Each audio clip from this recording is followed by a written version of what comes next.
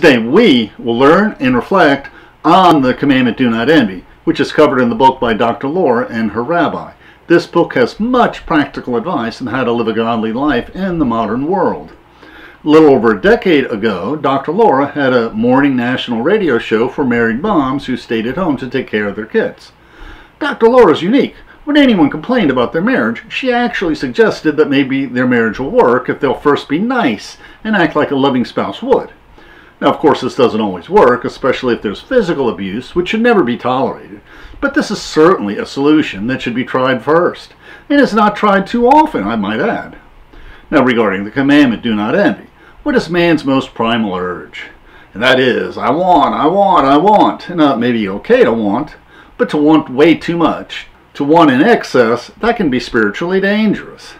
Our Dr. Laura and her Rabbi Stewart Vogel have a unique perspective, and Dr. Laura and her viewers have interesting observations on envy and each of the 10 Commandments from the years she's been hosting her show, which was on national radio, but for the past decade or so has been on Sirius XM and the internet. At the end of our talk, we'll discuss the sources we used for this video and the additional lessons we can learn from these sources and my blogs that cover this topic. Please, we welcome interesting questions in the comments. Let us learn and reflect together.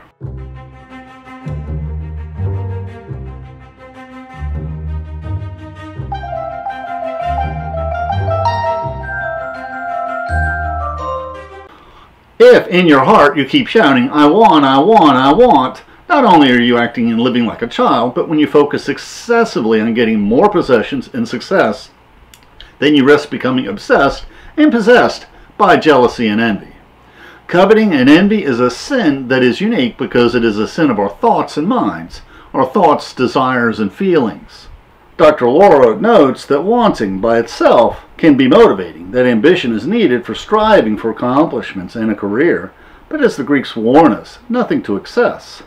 We should never want something at someone else's expense. She quotes Dr. Robert Koffel, "We are exhorted to push evil thoughts from our minds and by replacing them with good, uplifting thoughts." Dr. Laura and her rabbi say, when we do not set limits on ourselves, when we lose the sense that the ultimate good of acts or things resides in their service to godliness, when we lose that sense, the world becomes too small and limited to satisfy our infinite yearnings. The life of the envious is a life of torment for the perpetually unsatisfied, and is a dangerous world for others who stand in their way of their striving for success. When thinking about the best illustration for these comments by Dr. Laura, what can be better than the covers of the best-known self-help, salesmanship, and prosperity gospel books that have so profoundly affected our culture? These books both provide you the skills needed to be successful in business and in sales, but what is not often discussed is the spiritual dangers of wrapping our lives around our personal success, which often leads to the sin of envy when we're jealous of the success of our neighbors. The power of positive thinking? Does the Bible, the church fathers, or the moral philosophers say that anywhere? How to win friends and influence people? Is this Christian minister trying to tell us how to manipulate our neighbor for our own selfish gain? When we allow our culture to encourage us to live selfishly for ourselves, when we worry anxiously about the size of our own bank account and standard of living, when we reject living a selfless life, then we stray from the twofold love of God and our neighbor, and we truly stray from our own salvation. We do not want to proclaim greed is good, as in the famous or infamous movie. And we're talking about the movie speech and The Wolf of Wall Street. Greed, for the lack of a better word, is good. Greed is right. Greed works. Greed clarifies, cuts through, and captures the essence of the evolutionary spirit. Greed in all its form, greed for life, for money, for love, for knowledge, has marked the upward surge of mankind. Now is desire the same as coveting? Dr. Laura and a rabbi point out the version of the Decalogue in Deuteronomy uses 2 words for coveting, exhorting that you should not covet your neighbor's wife, followed by, you shall not desire your neighbor's house. Now, scholars differ on this question, but the verse in Micah 2 suggests that desire itself is a sin. They shall covet fields and take them by violence. Other scriptures exhort us not to sin in our thoughts. In James, you want something and you lack it, so you kill for it. And in Proverbs, jealousy inflames the husband who will show no mercy when the day comes for revenge. The life of the body is a tranquil heart, but envy is a cancer in the bones. Notice how we chose the painting of a marauding Viking ship as the icon of envy. But in the next picture, we include a picture of the winning coach Vince Lombardi of the Green Bay Packers and a picture of the Enron Corporation. And this picture of Enron is really a picture of a modern version of corporate piracy, where corporations only exist for the enrichment of upper management with no consideration for the customers, employees, or American society.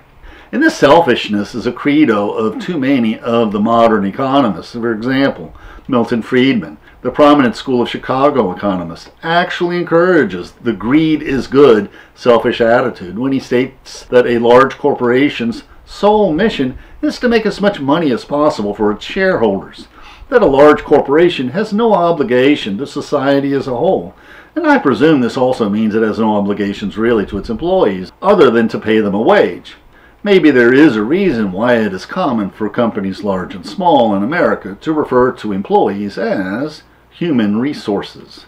Dr. Laura shares some interesting stories. She remembers when one caller was envious of her friend's new great job.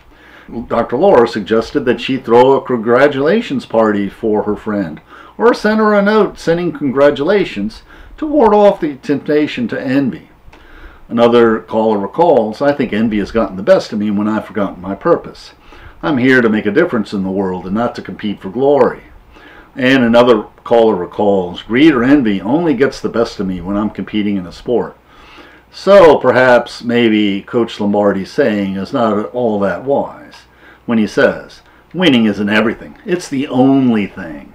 On a more positive note, let's discuss a story about the right type of success and the right type of winning. We did a video on the winning University of Colorado coach McCartney, who retired at the height of his winning career to dedicate his life to a ministry he founded called Promise Keepers. A ministry that has had limited success because he was trying to spread a rather unpopular message of racial reconciliation. A message that he thought important since he came to understand how difficult life was for the families of the many black high school football players he recruited.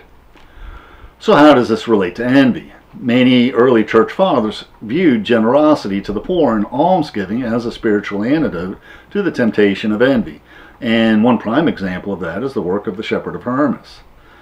Another caller says that someone who does not covet is a person at peace, a person content, a person happy with their present circumstances.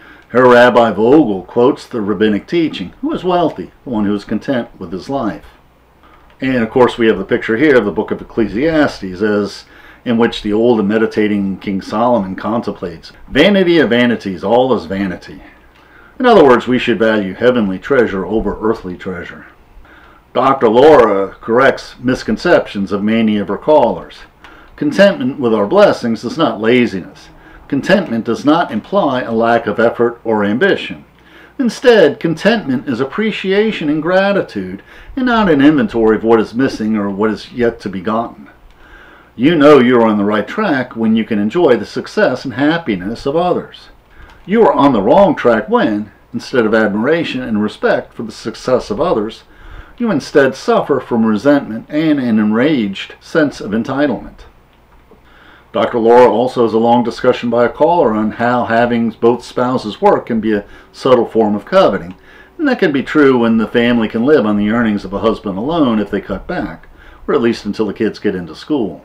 But single mothers are usually compelled to go to work, and there are couples who make so little that they really are both forced to work. And in my humble opinion, we should not be too judgmental on this. This is a private decision between them and Jesus.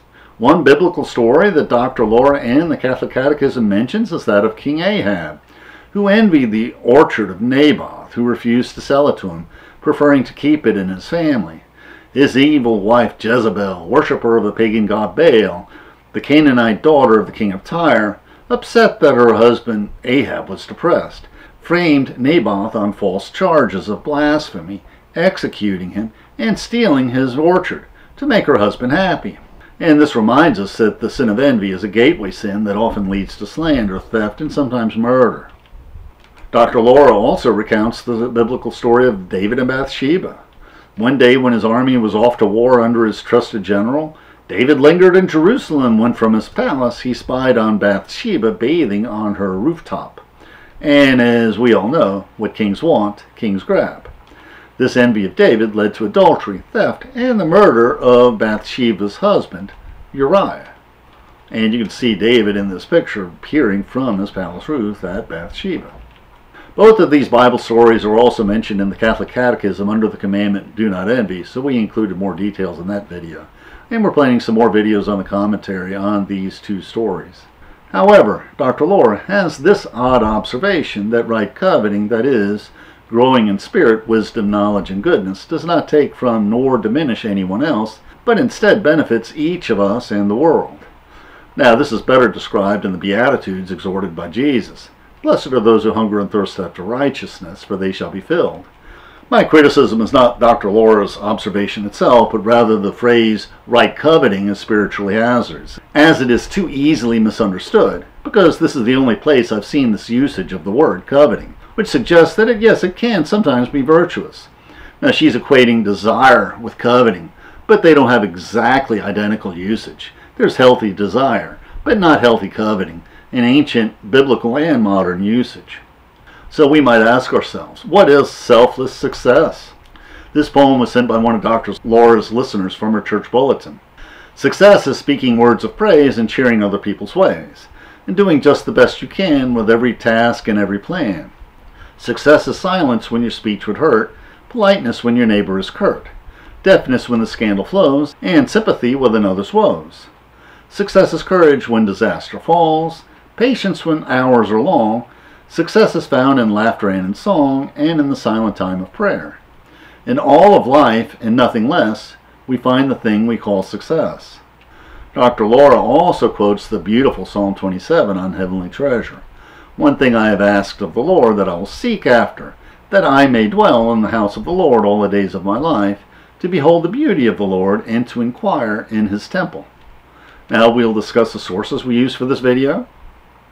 Dr. Laura's book on the Ten Commandments is surprisingly helpful, and surprising since her competition is not books from the likes of Dr. Phil and Oprah and Joel Osteen, but rather the church fathers, the Greco-Roman moral philosophers, and the preachers and scholars over the ages.